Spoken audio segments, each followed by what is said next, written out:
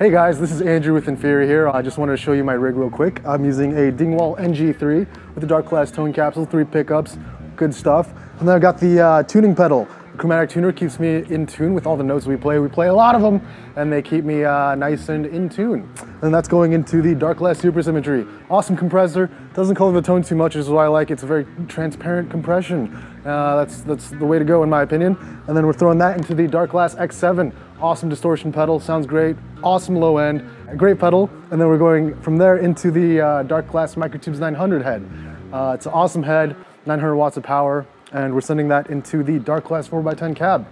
It's 4 10-inch speakers, pushes a lot of air, sounds awesome. And yeah, I chose this setup because it's reliable, easy to set up, and sounds good no matter what. Cuts out a lot of variables, quick setup time, and it sounds great.